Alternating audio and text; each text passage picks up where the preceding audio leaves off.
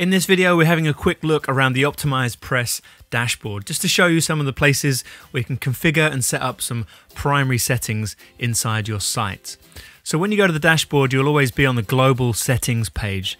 And from here, this is where you control all of the global settings for your pages, things like your header, the fav icon, the site footer message, if you want to turn on and off the SEO options, and so on.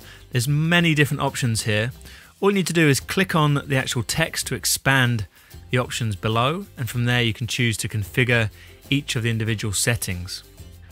Also in this dashboard you can access the analytics and tracking. This is where you would install things like Google Analytics or Crazy Egg tracking, whichever company you use.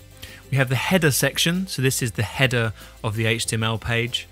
We then have the body section, so this is going inside the body of the page. And then we have another option here which is towards the end of the body. So if you wanted to put code at the bottom of your pages, you'd put them into this section here.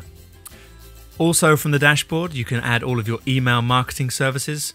Simply enter in the API key for the service you want to use, or click on the little connect button which will take you over to that service and connect you up.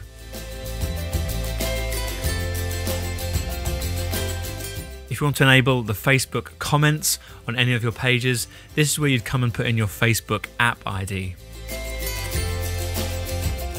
So whenever you open up the dashboard, you'll be taken to the global settings page first. Also on the left hand side you have the option to create a new page. You've got your blog settings and your blog setup. Also you have the launch suite and the support section, okay?